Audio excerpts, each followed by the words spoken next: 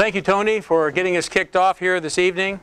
I'd like to thank all of you for being here at this inaugural service of the American Christian Patriot Church. We are very grateful. In the name of the Father, and of the Son, and of the Holy Spirit. Amen. Amen. Well, we'd like to welcome all of you, but we have some very special guests who've traveled quite a ways to come here, and I certainly want to acknowledge them. We have, ladies first, Cynthia Martinez. Cynthia Martinez is an absolutely amazing woman of faith and patriotism. I've known her for a number of years, and she is just a dynamo, a ball of fire, always working for God and country. And among the things that she has done, she is the founder and the president of Words of Comfort, Hope, and Promise.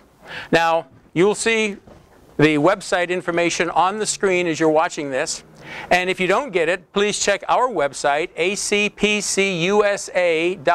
and you'll see Friends of the ACPC, Friends of the American Christian Patriot Church, and you'll be able to get her information there. Words of Comfort, Hope, and Promise is a magnificent military-oriented ministry that serves the interest of our servicemen and women, both here in country and overseas. Among other things, they send care packages many, many times during the year to thousands of different troops. And it shows that we care. They get comfort items that will bolster their spirits and let them know that people back here are thinking about them and that we care about what they're doing. But also here at home as well. She does a lot for the troops who are here because, as you probably know, a lot of them are living at a bare subsistence level. And she does a lot for the families of those families that have been left behind when their family members are on deployment. She has several parties, especially around the holidays, Christmas time, provides food and clothing and toys for the family members. Thousands of toys were distributed. She is the winner of the Bob Hope Award a few years ago, and just absolutely magnificent. So, Cynthia, thank you so much for being here. Let's have a round of applause here. Next, Dr. Wiley Drake. Dr. Drake is another amazing man of faith and patriotism. I've known him for a number of years as well. He also is just a dynamo. He is always on the go and always for God and for country. He's just such an inspiration to us. He is the pastor of the First Southern Baptist Church in Buena Park. But among his many other duties and responsibilities, he is also a founder and director of the Congressional Prayer Conference of Washington, D.C. Now, he travels back, you probably on average at least once a month to Washington, D.C., talking to our representatives, trying to keep them on the straight and narrow, and you can imagine how a difficult task that is. But he's in it all the time, doing a magnificent job. He hosts 2 internet radio and television programs a day. And he's just very, very busy in spreading the word. He was even gathering some information just a few minutes before we kicked off today. So he is, again, a great man of faith as well. And another individual I've known for a number of years who has been a great servant of God and our country in the way he has taught some of the founding principles of this country in the classes he has given on the Constitution.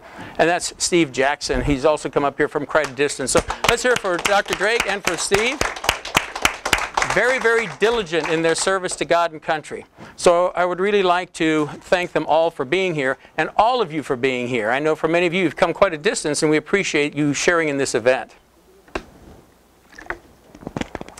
Well, if you are here, or if you are listening and watching on your computers, there's a very good chance you're doing so because you heard about us from some of our information, some of the advertisements that we've gotten out. And one of the points that we made is that this is a very different kind of church. We said, this ain't your grandma's Christian church. And so we're going to talk about that. Some of you may be wondering, well, how is it so different? And why do we need another Christian church when the other churches out there are doing such a good job of letting America slip into the moral abyss? Oh, maybe I let the cat out of the bag. Sorry about that. Well, in my presentation tonight, I'm going to talk to you a little bit about us. What we're about, why we're here, what it is we will accomplish. And as I do that, I'd like to begin by drawing a distinction between view and vision. Now, a view is what you see. A vision can be what you hope to see.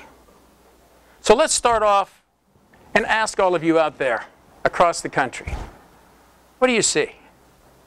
What do you see when you open the newspaper or turn on a news channel or even just watch entertainment, so-called entertainment on TV? What do you see? What do you see when you drive down the street on the way to work or school or shopping or some entertainment venue? What do you see? You see lots of things. You'll see other people, you'll see children at play, you'll see trees in the sky and buildings. But these are in the midst of a much bigger picture. And that much bigger picture is an America that is in trouble. An America that is failing and falling. Amen. Now, this is part of the view that we all are looking at. Let me detail some aspects of that view. Let's start in the international community. Internationally, the United States is surrounded by a world that is trying to knock it down a peg or two. They see us as an enemy. They are jealous of our success. And sometimes they've outright defined us as an enemy to be destroyed. Amen. We have a resurgent Russia and China, and both of them see us as an enemy and are trying to supplant our position as a global leader. In addition to that, we have an outright lunatic in charge of North Korea who is busy developing a nuclear weapons program and the missiles to deliver them to us.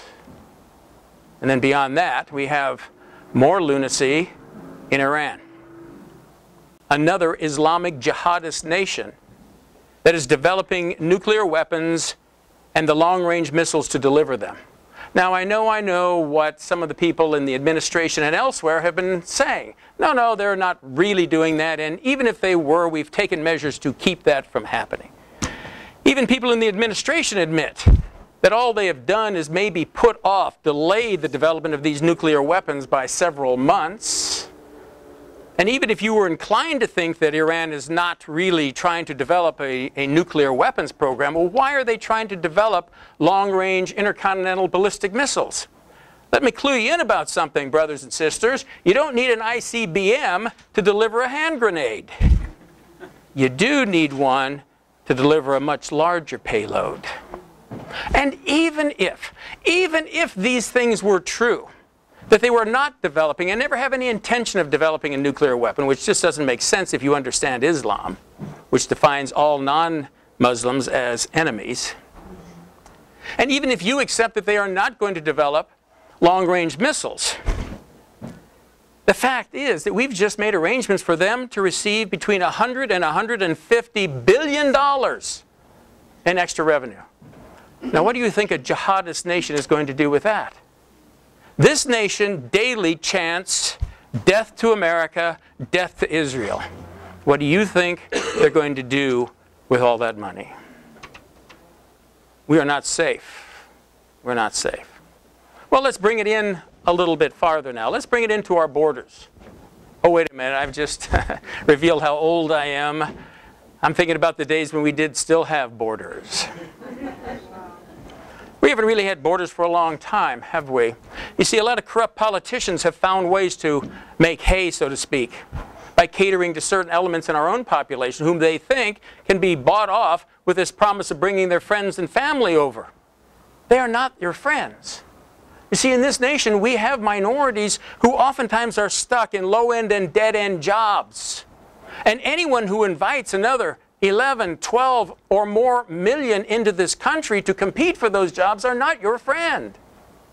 And furthermore, these people who are coming in here illegally are consuming tens of billions of dollars of resources that could be spent on our own minorities to help them out. Right? Now, I'm not against these people coming here. Just do it legally. Right. Follow the rules. Amen. Doesn't God say as much? He says, look here, here's some rules. I'd like you to follow them. Things work out a whole lot better when you do than when you don't. Okay? So, Our border problem is even greater than that. Because in allowing this porous border, we've also allowed not only a number of illegals to come in here, but we've allowed other types of illegals as well, like members of the drug cartels, like international terrorists. Again, you're not safe. Well, let's look at the political situation. Now we come inside our borders, and let's look at the political situation. The government is corrupt. The political system is dysfunctional. Both political parties have not only failed us, they betrayed us. That's right. And that may be tough for some of you to take, because I know I probably just stepped on one of your favorite parties. But you know what it says in here. The truth will set you free. Amen. So let's look at the truth. The truth is the Republican and Democratic parties are the political tag team for more than 150 years that has run this nation. And they've run it into the ground. And they're offering nothing new to fix what they've broken. Oh, they keep repackaging it, they keep putting a different bow on it, but when it gets right down to it, when you really take the bow off and look closely and smell closely, it's the same old stuff, and it's rotten. We need something different. Amen. The system itself is corrupt. And I hate to say it, but you know, it's not going to matter that much whoever we put behind the resolute desk in the Oval Office.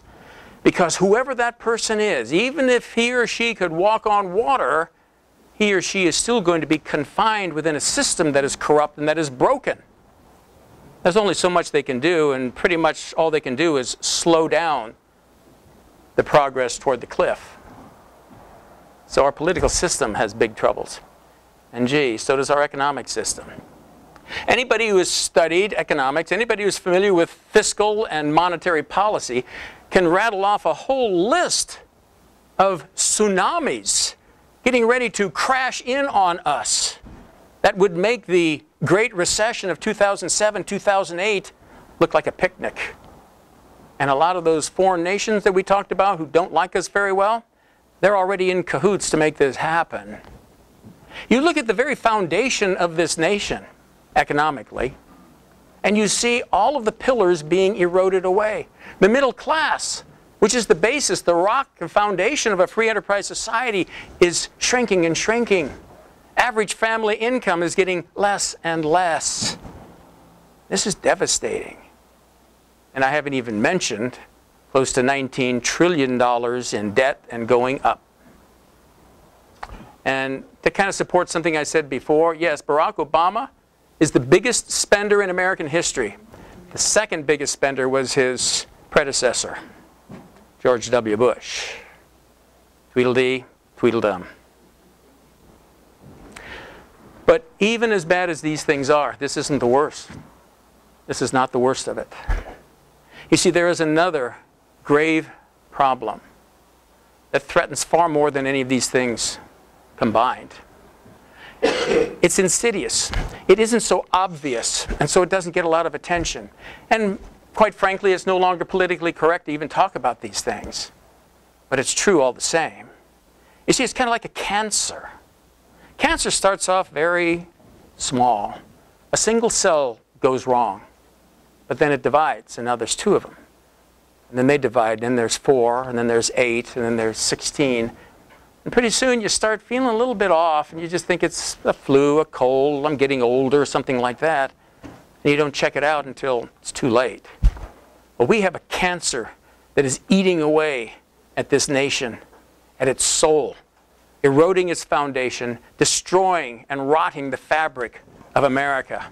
And that is moral decay. You see, if you go back and you think about everything that epitomizes the United States, everything that has made it great, everything that the founders worked toward, everything that makes us unique and wonderful is all predicated upon having a moral society. If you don't have that, you can't have the other things. You simply cannot. It is impossible. Think about what America is all about. It's about freedom. It's about liberty. It's about rights. It's about living your life the way you want to and being free to do that as long as you're not denying someone else the chance to do the same thing. But you cannot do that if you do not have a moral society. Why? Well, let me give you a quick example here. What do you think would happen if we gave a great deal of individual liberty? And that's really at the core of American uniqueness and greatness, individual liberty. What do you think would happen if we gave a great deal of individual liberty to an immoral people? And all God's children said, duh. They'll do immoral stuff. Now remember, immorality by its very nature, think about it, everything we call a crime, immoral, or a sin is something that hurts someone else without some overriding justification. So, an immoral society by definition is one that's basically gone wild, where people can go out and prey on one another. Do you really want to live in a place like that? This lack of morals creates a penitentiary society, a nation populated by criminals, but without the benefit of the bars and guards to restrain them. I guarantee you, you don't want to live there, do you? And yet, this is what has happened to our country. That's our view. Now, whenever we see serious problems, two questions automatically come to mind. One, well, who's responsible? And two, what can we do about it? Well, who's responsible? Probably you're jumping to the conclusion that, well, those dadgum politicians are responsible for it. They're the ones who made that mess. You just said that a little while ago. You said they're the political tag team, blah, blah, blah. Yeah, they've done a lot of it, but you know what? That's what politicians do. That's been true for thousands of years. We should expect that.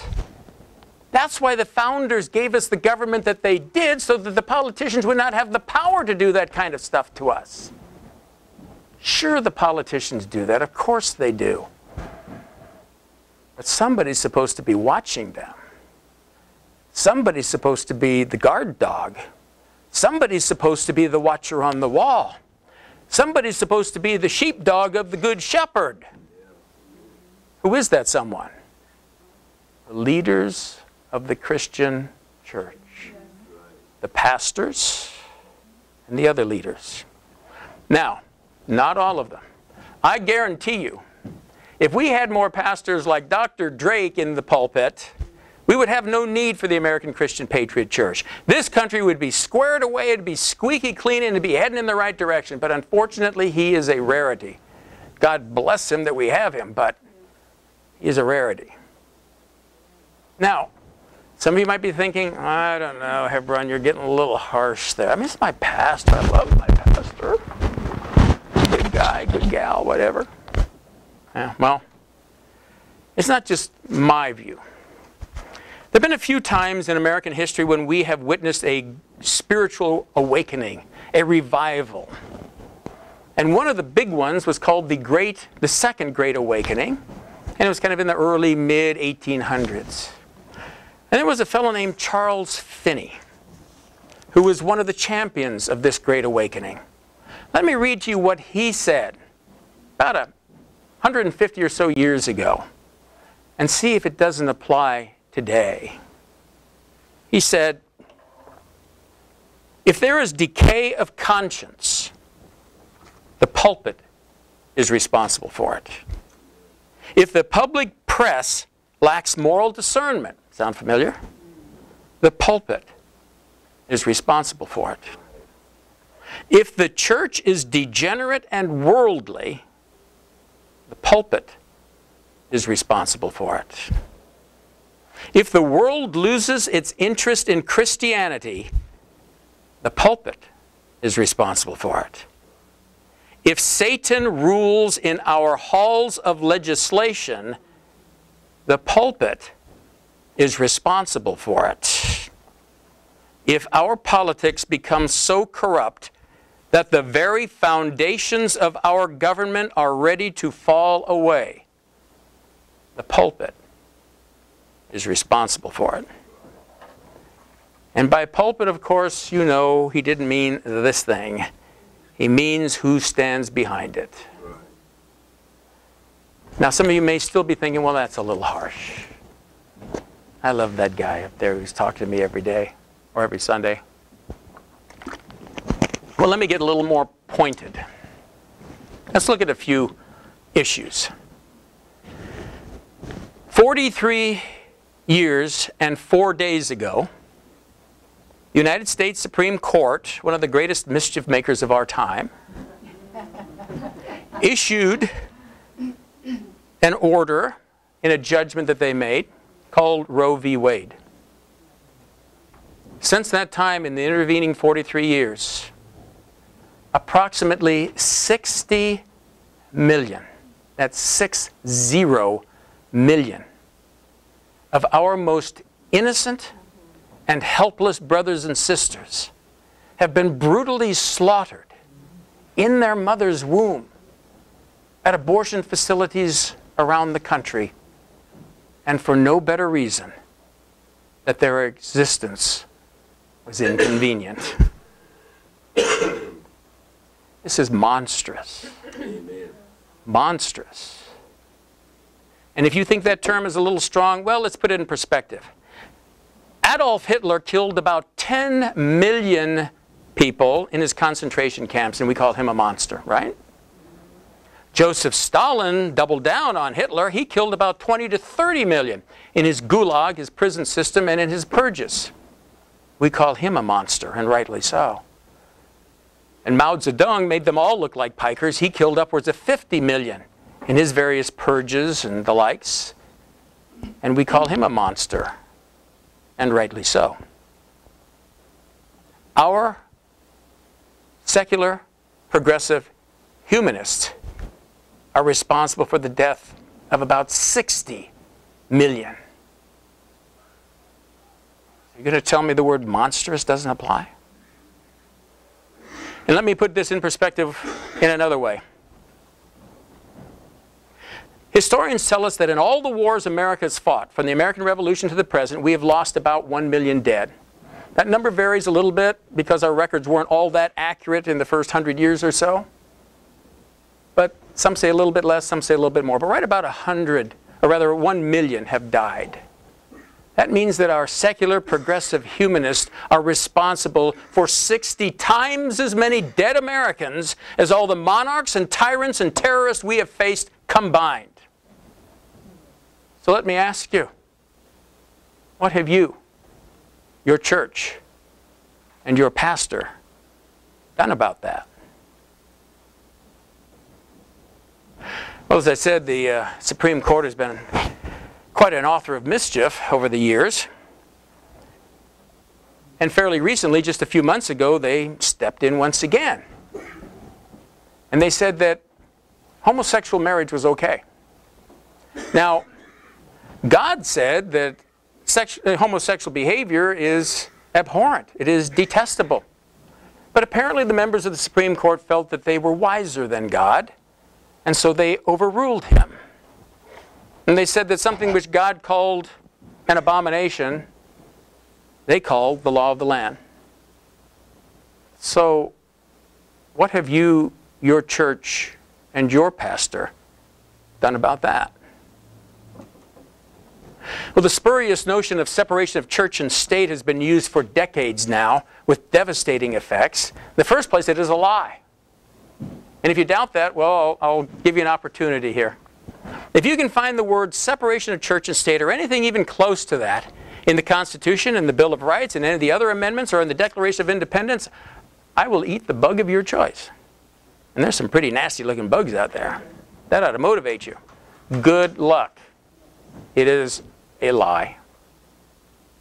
But it has been used deftly by the enemies of this country and our God to bring about devastating effects. God has been exiled from government. He's been expelled from our schools. His influence has been minimized throughout the rest of society. Again, with absolutely devastating consequences. So, let me ask you this. What have you, your church, and your pastor done about that? Well, as we look around, as we said, violent crime is on the rise. Immorality is increasing. Islam is on the march. And the influence of Christianity in the Christian church in America is on the decline. So, what have you, your church, and your pastor done about that? And if the best answer you can come up with is, well, there isn't much we can do except pray, then I suggest you need another church, because yours isn't getting the job done. Now, don't get me wrong. I believe in prayer. I spend a lot of time praying every day, starting in the morning and going right through to right before I turn in. I believe in prayer, but I think people have it wrong a lot of times. You see, prayer is a great start. It's a horrible finish. Prayer isn't something that you're just supposed to say, fold your hands, say a few words, and say, yippee skippy, God's got this, and now I can go sit down in front of the television and eat some chips and drink some soda. God is looking for partners, not parasites. Prayer is supposed to be a prelude to effective action, not an excuse for inaction. So when you say your prayer, then you need to become the prayer. You need to put on your work gloves, put on your combat boots, jump in the middle of the blood and the mud, go to work, and then God will say, okay, you've convinced me you're serious. Here I come, look out. Amen. So yes, prayer is important. But for a lot of people, they just offer up a prayer and then they turn around and they go traipsing off. Not enough. And our religious leaders, I'm afraid, by and large, have failed our God and our country. A lot of them say they don't want to get involved with politics. It's dirty. It's messy. I'm sure glad Jesus didn't feel that way, or otherwise we'd all be going to hell. He jumped in the middle of the mud and the blood and everything else. He was spat upon. He was beaten. He was whipped. He was cursed. He was crucified. He did it for us. So what are we going to do for him? How about giving him back his country? Yes. That's what we're talking about in the American Christian Patriot Church. Let's give it back to America. And that leads me now to vision. You know, the Bible says in Proverbs 29:18, where there is no vision, the people perish. If all we can offer the members of our congregation, the members of this nation is, well, let's do more of the same that we've been doing and hope somehow it's going to work out differently. That's no vision. That's delusion. We need something else. What is our vision? The vision of the American Christian Patriot Church is to rebuild the United States of America spiritually, politically, and economically according to biblical principles and the ideals of the founders. That's our vision, and it is so integral to our very nature that it is also our mission statement. Okay? Great idea. But ideas need to be turned into action.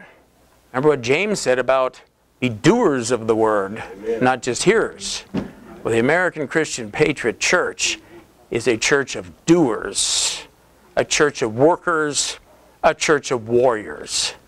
Let me tell you, we have a bold, amazing plan.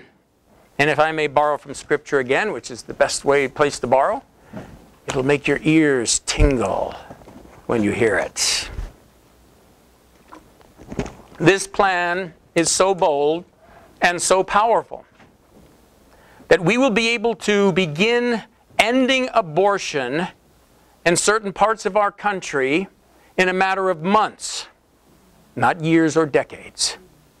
This plan is so bold and powerful that it will give us the ability to start tearing up same-sex marriage certificates and stop the issuance of new ones in a matter of months, not years or decades.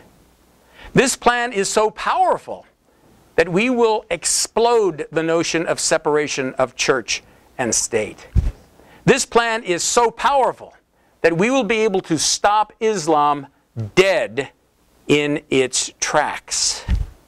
This plan is so powerful that it will make all of us freer, richer, safer, and happier. This plan is so powerful that it will enable us to fight and win the Second American Revolution in less time than it took to win the first, without taking over the White House, the Congress, the Supreme Court, or any constitutional amendments.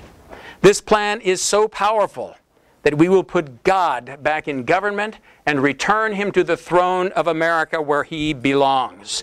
And not only can it do all this, I guarantee you it can. Now, not too many people know me so well that one of the words I use there would really give them a little zinger. I almost never use the word promise or guarantee.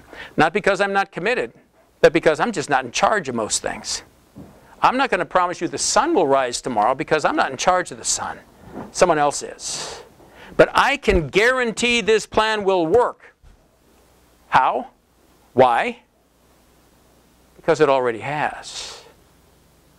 You see, we did it once before, and it worked.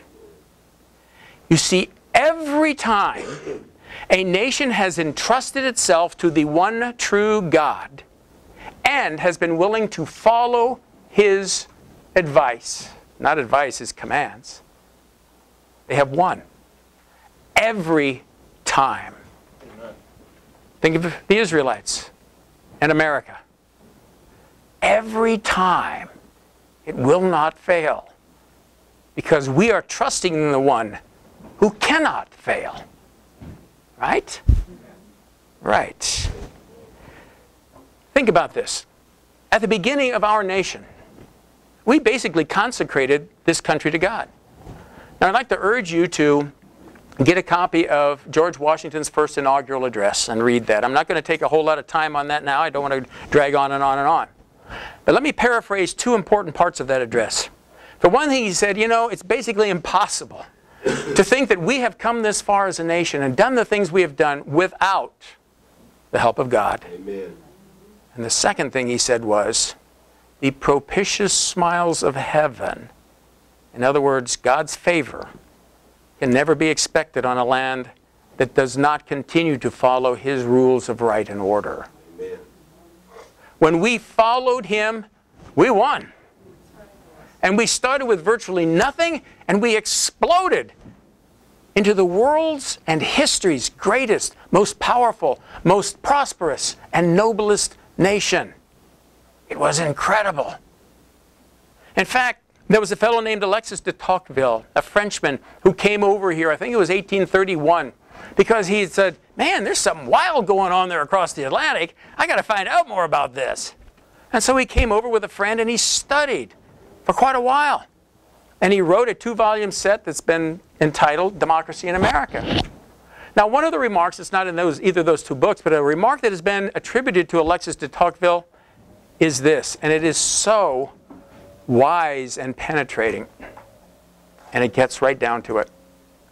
He said, America is great because she is good. And if America ever ceases to be good, America will cease to be great. In the beginning, we were good. George Washington consecrated this nation to God. He dedicated it to God. We did it God's way. And the rest, as they say, is history. But then, we started to fall away. We were told there was a better way. It wasn't better.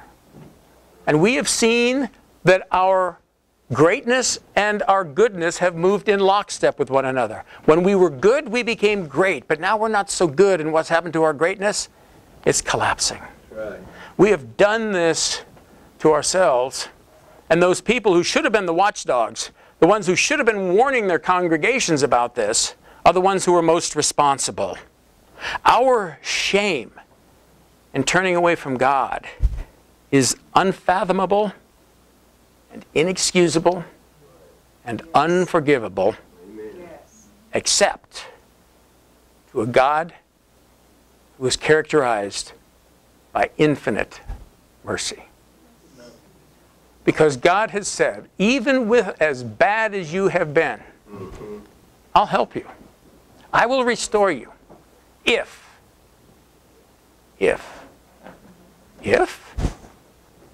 what? If my people who are called by my name will humble themselves and pray and seek my face and turn from their wicked ways, then I will hear from heaven and will forgive their sin and heal their land. You want to have your sin forgiven? You want to see the land healed? You know exactly how to do it. And that's exactly what we're committed to. The American Christian Patriot Church is committed to do exactly that. We need to put God first. We need to do it His way. And we need to be unabashed and unashamed about that. And if you want to make a difference, if you want to be a difference, join us. We're going to fight our way to the top, and it's going to be a fight. But we are going to fight, and we are going to win. Not because we are great, but because the one who stands with us is great and cannot be defeated. Well, I'd like to wrap up my portion here. And I'd like to quote somebody that isn't normally associated with being a great Christian. But he really said something powerful, and I think it's something that we need to acknowledge and build upon. It was about 110 years ago. His name was Samuel Clemens, better known as Mark Twain. He said this in an interview back in 1905. It will be conceded that a Christian's first duty is to God. It then follows as a matter of course that it is his duty to carry his Christian code of morals to the polls and vote them. If Christians should vote their duty to God at the polls, they would carry every election and do it with ease. If the Christians of America could be persuaded to vote God and a clean ticket, it would bring about a moral revolution that would be incalculably beneficent. It would save the country. Those words are even truer today. Even though the Christian community has been shrinking, even though the influence of Christianity in America has been shrinking, we can reverse that. Right. Not only can we reverse, but we still have enough power. If we join together, even a fair number of us join together, we win. Amen. It's just that simple. Amen. We win. Amen. The problem is, much of our army is asleep, That's right. and many of its leaders are in the officers' club goofing off. That's true. We need to get the leaders leading again. Yes. Amen. And if they're not going to do it, if they're not going to follow the example of Dr. Drake here in his courageous fight, well, we'll follow his example. And that's why we have the American Christian Patriot Church. This ain't your grandma's Christian church. We're fighters. We're warriors. We're in it to win it, and we will settle for absolutely nothing less. Why? Because you and our God deserve it.